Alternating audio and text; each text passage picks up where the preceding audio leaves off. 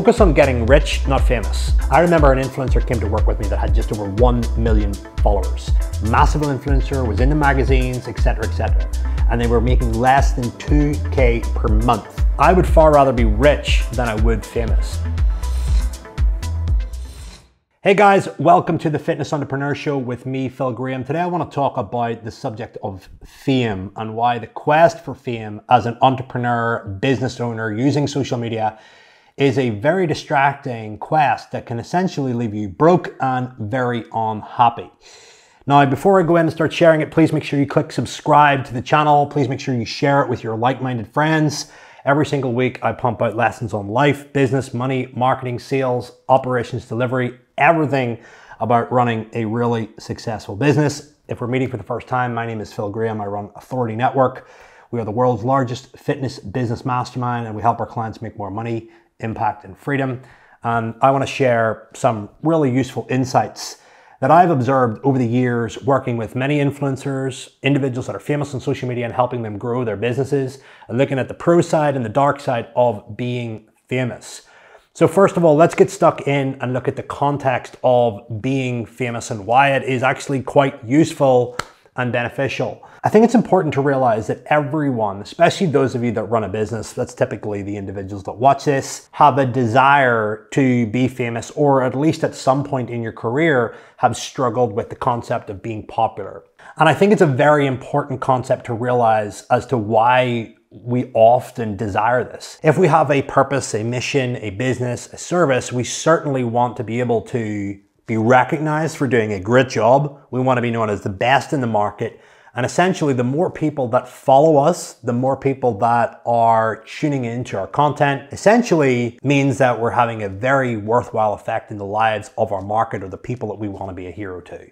And there's no better feeling than knowing that you're actively making a positive contribution to people's lives, giving them a great service or insight, inspiration to go and become their best self in whatever respected area it is that you specialize in. And it's important to realize that a degree of fame is important. If you want to run a business, you do need to have an audience. If you don't have an audience, you're going to have to build an audience. And essentially, the more people that you've got to talk to, nurture, and sell your services to, the greater the chances are that you're going to be able to grow a more successful brand, business, purpose, mission, and get more people out there to transform themselves with your philosophies, thoughts, or insights, or whatever. Being famous also has some perks. It definitely gives you social capital, whereby you can get access to stuff for free, you can skip queues, you can get shout outs, you can get mentions, you can get respect from like-minded people. But at the same time too, there are many problems with being famous, and I know this having many friends that are considered influencers, famous celebrities. There are many downsides to being famous that I feel a lot of people are unaware of, and I want to bring them to your attention and then share 3 principles with you guys on how to think accurately and avoid the destructive behaviors and thinking patterns that come with desiring to be famous and feeling unheard. And I think that's probably the biggest, most important thing that you need to realize is that when we aren't getting the recognition and we aren't getting the following that we feel that we want, we feel unheard. And as a result of that, we can't get our message across, we can't have impact, and that's linked to income, it's linked to contribution, it's linked to authority, etc. The problem that I want to talk about, first of all, is the chronic dissatisfaction that comes with not being well known enough, not being unheard of. That is a problem that I feel every person running a business, utilizing social media, or every person that has a mission, expressing it on social media, at least struggles with at least once in their careers. Not enough people are listening to me. I'm not being heard enough. Am I really having an impact? Do I really believe in what I'm talking about? Is it really going to influence people? And essentially, that can be quite destructive to your energy, to your bandwidth, to your happiness on a day-to-day basis in terms of how you work with clients, how you interact with your team if you have one, and of course, what you bring back into your house and your home, etc., in your relationships. The problem with social media nowadays is that it has really distorted our expectations of what it means to be successful. For example, if you look at social media, it's a highlight reel of people's best actions, activities, and We're also seeing now that some people are putting the complete opposite and sharing sob stories, sharing how their life has been terrible, etc., and also playing on that. But the reality is the highlight reel is always going to have distorted elements of reality. And those distorted elements of reality make us question ourselves. Are people paying enough attention to me? Am I rich enough? Am I successful enough? Am I making a big enough impact? What we don't realize is that people can distort their image on social media. They can appear to be successful. They can appear to be wealthy. And when you're exposed to that on a 24-hour basis, your expectations are dramatically distorted. And when you have a distorted expectation, that's whenever you lose control. And I think the biggest thing that you need to realize is that you control your expectation, and knowing the difference between what you need and what you want, and knowing that you control that expectation is absolutely paramount. The theme that many influencers and social media experts present can be overwhelming at times. And as a result of that, our quest towards it results in a 24-hour job of how can I keep up? And like I said earlier on, that distorted expectation can lead to chronic unhappiness, chronic unfulfillment, and as a result, really hinder us from producing our best work, communicating to our customers, etc., etc.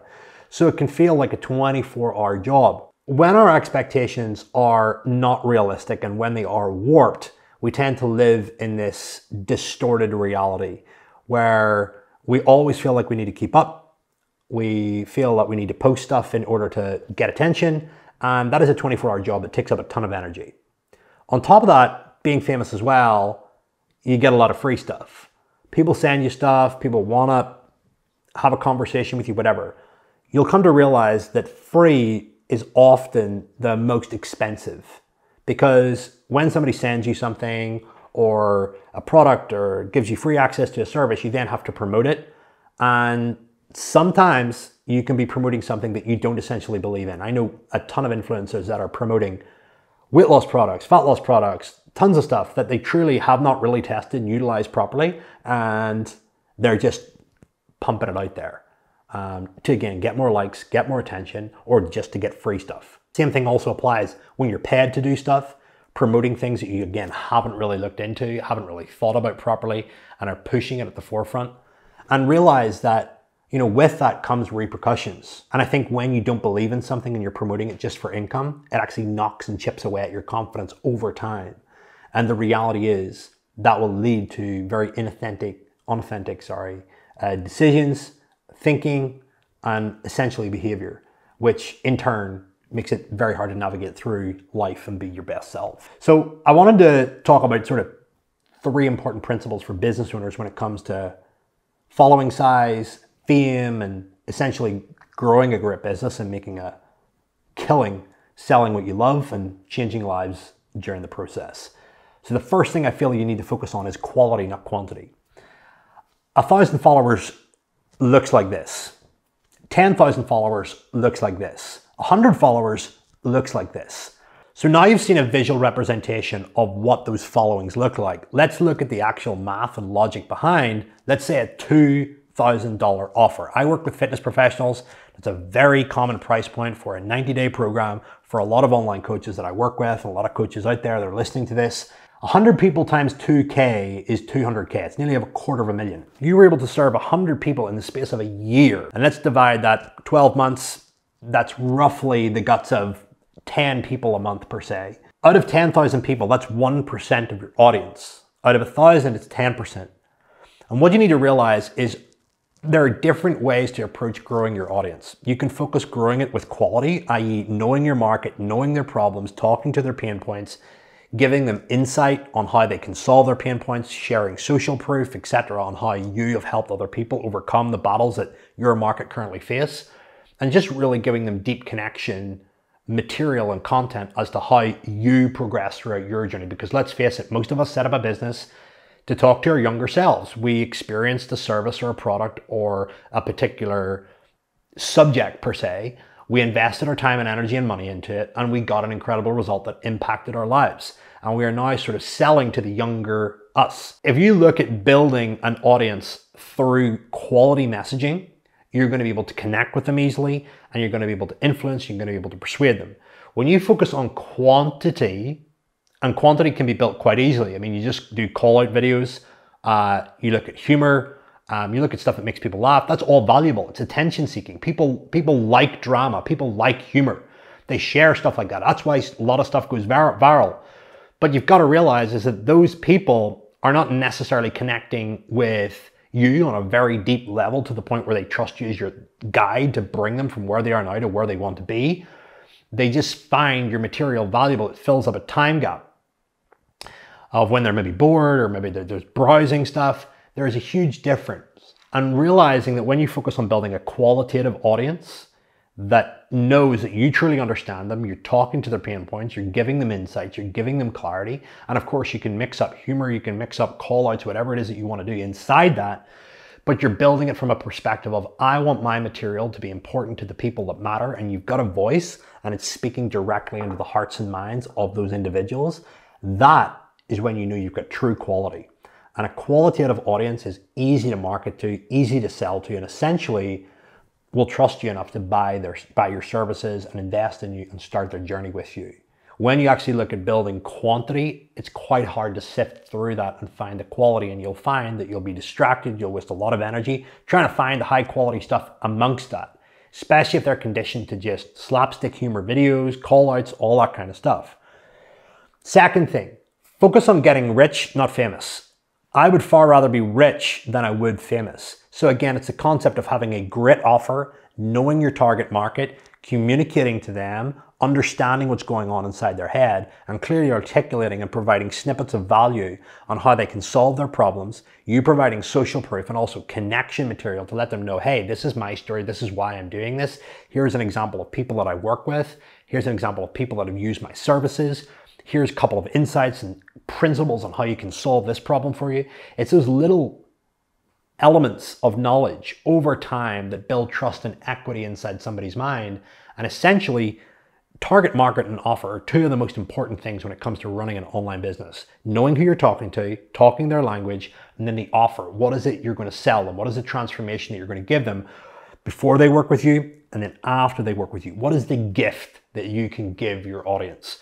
Knowing that language, knowing that offer is paramount to becoming rich, not famous. And when you make money from your following, you can then reinvest that money back into growing your business, making your products better, adding team members in there, services in there, or spending it on advertisement. I remember an influencer came to work with me that had just over 1 million followers, and they were making less than 2K per month with their online fitness business. Massive influencer, was in the magazines, etc., etc. Turns out the majority of the following was super low quality. All they were interested in is just clicking and tapping likes or photos, videos of a naked physique, semi-naked physique. And essentially, there was no trust really being built. They were just finding the pictures inspirational. And said client didn't really know who the target market was because it was that varied. Two, they didn't have a great offer, so they didn't essentially know what they were selling. I've also had other people that have built huge followings with humor, call outs, but again, haven't been able to monetize it. And essentially, if you're not able to monetize it, then you're not able to put bread on your table. Producing social media content takes a lot of energy and a lot of time, consistency, and planning. And when you start scaling it and you start building a bigger audience, it becomes a 24-hour job where you have to think about the next thing to stay relevant. And that can be exhaustive when you're always trying to stay relevant all the time. So ensuring that you're getting paid from your audience by talking their language and having an offer in place that solves their problem is paramount. 3, focus on impact over fame. When you focus on impact first, i.e. the ability to transform somebody's life through your coaching services or whatever it is that you sell, you'll naturally tend to find that as you refine your product or your service and make it better, clients get results faster. And when they get results faster, they do the marketing for you, word of mouth spreads. Sales becomes a lot easier when your results are better and you don't have to market as hard. So again, it all boils back to that following size. If you've got 1,000 followers, 100 of those followers paying 2K would be 20K. It's not a lot of people. It's not hard to do. So I really just want to give you guys the absolute final solution here is that if you find yourself worrying about not being famous enough, not being well known enough, not being respected enough, Number one, focus on quality, not quantity of following. Number two, focus on getting rich, not famous. Focus on solving problems and creating a fair exchange to get paid for them. And number three, focus on impact over fame. And I can't remember who said this, but it was something that really struck with me. You want everyone to know your name, not your face. And when you actually look at that, it's pretty cool, because when you start making money and you get to experience what it's like to have money, and you can buy things and you can have more options and you can pay for speed, I really feel that it's important to go through that experience first and have those emotions first, because when you get famous, like I said, it's a 24-hour job. Your life is basically magnified. When you make mistakes, everybody frowns.